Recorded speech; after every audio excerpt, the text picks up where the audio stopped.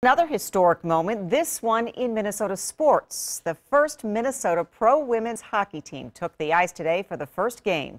Fox 9's Rose Heafy looks at what this moment means to the state of hockey.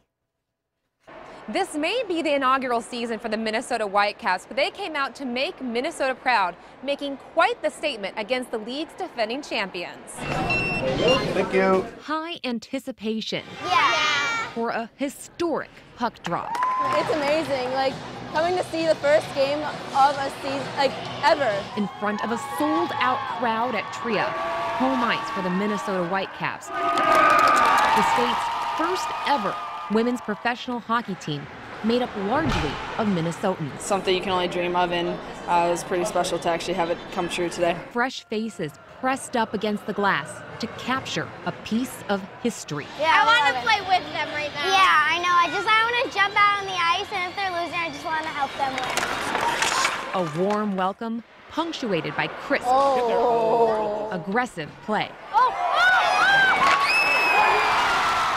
Minnesota nice is off the ice, on the ice.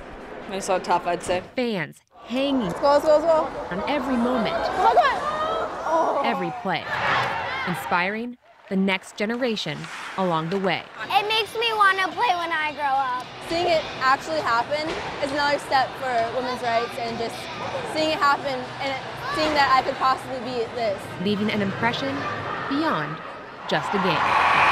They have something to strive for, and I think that's probably the coolest thing in all of this is that little girls now can dream to play professional hockey. The Whitecaps defeated the Riveters 4-0. They next play on Sunday at 2 p.m. In St. Paul, Rose Heafy, Fox 9.